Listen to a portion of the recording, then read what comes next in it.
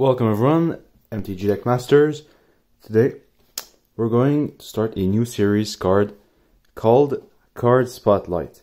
In this series I'm going to pick a random card. Well, not random, but I'm going to pick a card and talk about how the card is broken in certain formats and is it underrated or overrated. Today I'm going to talk about how Arcum's Astrolabe is completely broken. This card needs to be banned in every format it's legal in, except maybe Commander.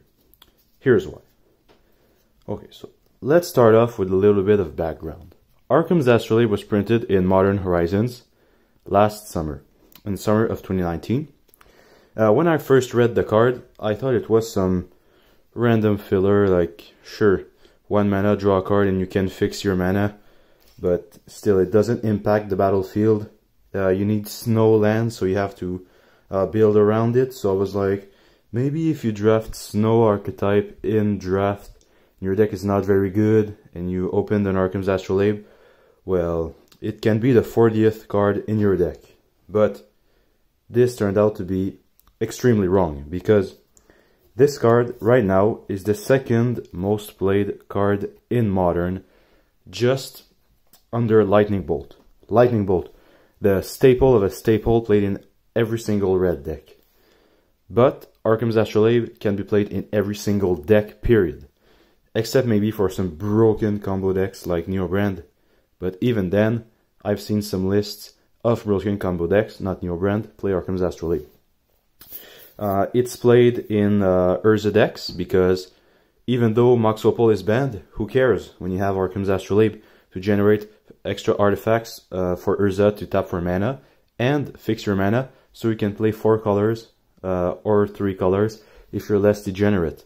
But you can still play any card you want because you can basically splash any color in an Urza deck.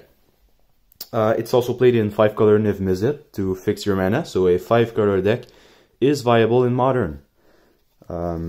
That's about it for Arcum's Astrolabe in Modern. Of course, it's played in plenty of other decks, but these are the tier 1 decks where Arcum's Astrolabe is played. I have even seen some Jund lists play snow lands to play Arcum's Astrolabe just to put Blood Moon in the sideboard, because there's not really a build around to play Arcum's Astrolabe. It doesn't really matter that it's a snow artifact, and slow lands are free to play in your deck. There's no difference between playing snow lands and regular basic lands in your deck. They are basic lands. So playing Arcum's Astrolabe is free. In a deck that can afford to play 4 or more basic lands, because you can fetch them with fetch lands, of course. So Arcum's Astrolabe is completely ridiculous in Modern. Next, Legacy. Oh boy. Legacy is 100 times worse. In Legacy, right now, the most played deck is the most ridiculous deck I've ever seen in my life. I'm going to do a deck tech on it because it's just so hilarious.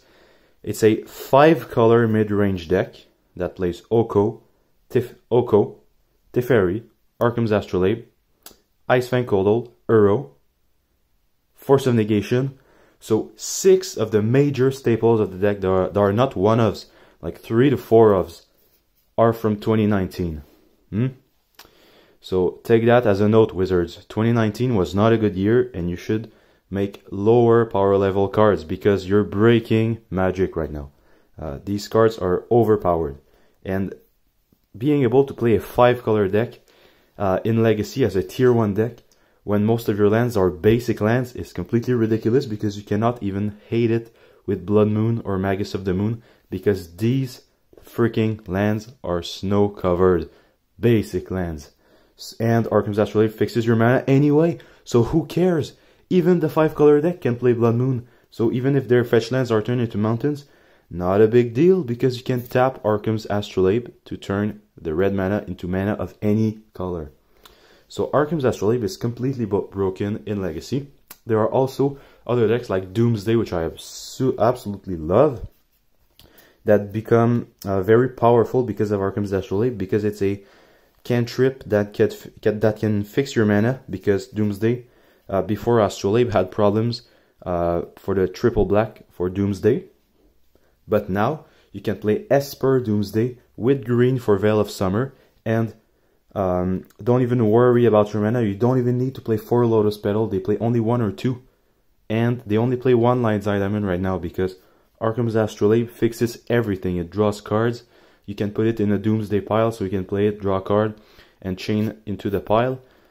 You can have it into play when you play Doomsday, even if you have no cards in hand, so you can fix your mana even though you have no cards in hand. That's ridiculous. So, anyway. I thought I was done, but there's Pauper. So in Pauper, if you didn't know what happened, the card got banned a few months ago.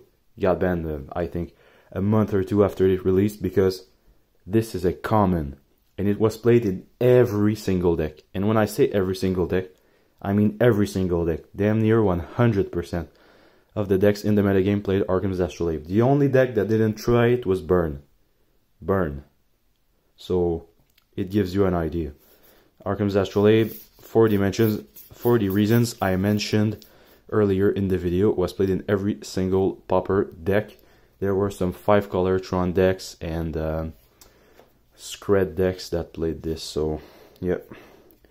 So anyway, I hope that was enough to convince you that Arcum's Astrolabe is a bad Magic card that doesn't deserve to exist.